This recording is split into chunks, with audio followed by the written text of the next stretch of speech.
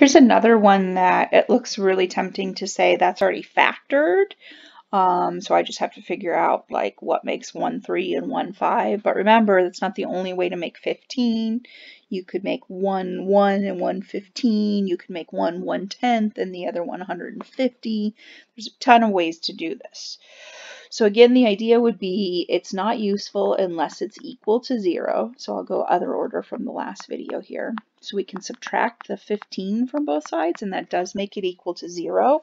And now that we have the 15 over there, maybe it's a little easier to see that it's not fully factored.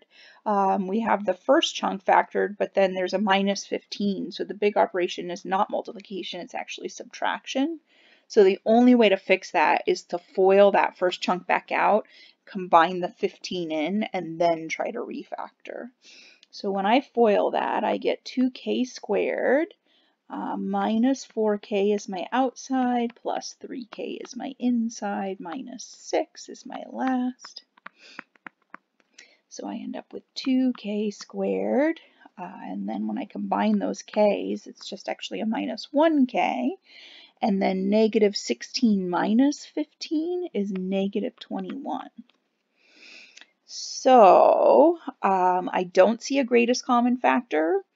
The only thing I could factor out of that first one is the 2, and nothing else is going to let me factor a 2 out. So I'm just going to go for my unfoil.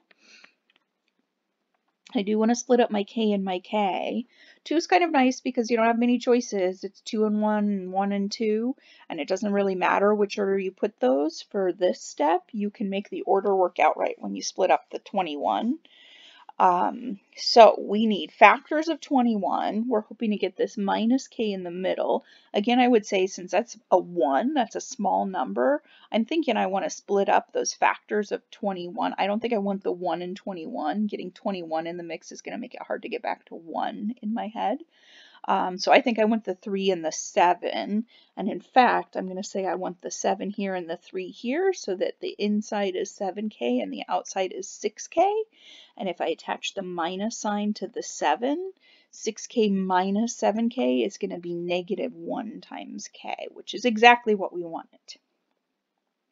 Okay, so we can now pull that apart and set each factor equal to 0. The only way to make a product 0 is if one of the factors is 0. So this is the only way to make that original statement true.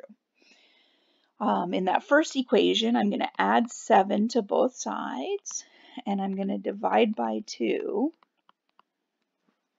In that second equation, it's actually just a one step. I'm going to subtract 3. And those are my 2 possible solutions. Again, checking on tests is great, especially that negative 3 shouldn't be too hard to plug back through.